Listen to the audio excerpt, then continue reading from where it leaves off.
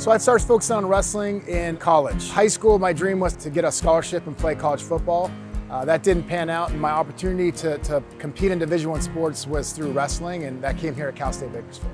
I learned about CSUB through one of the assistant coach's dads. He lived down in San Diego, and he always was talking about Bakersfield. We drove up for a dual meet right here in this building against Fresno State. And two kids just stepped up and they beat up the Fresno State guys and they won the dual meet, and it put Bakersfield on the map for me, and it was a pretty cool moment. We had been following him throughout his season, through the year, the qualifying meets, and then finally the California State High School Championships. And so that was actually the first time that I saw Steve wrestle, and we watched him compete.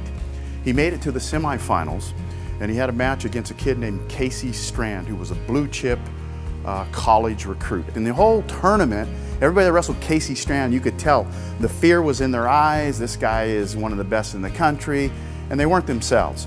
Steve gave him no respect. He came after him the whole time. He was outmatched, he lost, and walking off the mat, I'm watching Steve, and you could tell he didn't like losing. He hated losing, and we're thinking, here's this kid, started wrestling his freshman year in high school. As a senior, he's fourth in the state of California. That's pretty good. And so those are things you look for in recruits, and that's when we knew right then that he was somebody we wanted on our team.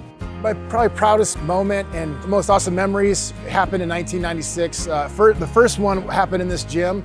We were under the threat of our program getting eliminated, and Coach Kerr said, just go out there and compete in front of the home crowd.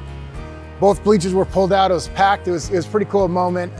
And then a couple weeks later, we went to the NCAAs, we took 9 guys out of 10. Each and every one scored a point, and we ended up taking 3rd in the country. The experience I had here at Cal State Bakersfield definitely prepared me for the NFL, because from day one to the last day I was here, Coach Kerr worked the crap out of us, and Coach Pope had us lifting, and we worked really hard.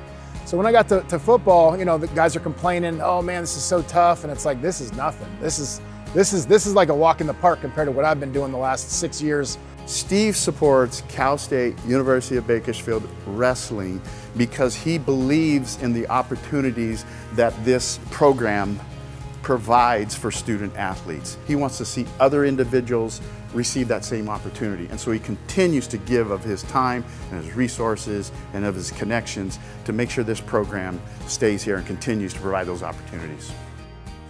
I enjoy giving back to Cal State because it's given me so much. The friendships I've made, the lessons I've learned, the people I've seen, their lives have changed as well. So there's a lot of people that wouldn't have gone to college if it wasn't for the wrestling program. So I see the value that it's given me and other people in the community in general, and so I want to support that, and I really want to encourage others to support that too. Maybe you didn't come here to Cal State, but you're a business owner and you've hired some people that went to Cal State, and you see their work ethic, you see all the stuff that they can do to help you. And I'd encourage you to give back to this school, to whatever program that you see has a value, and really help others have that opportunity that I had and others have had as well.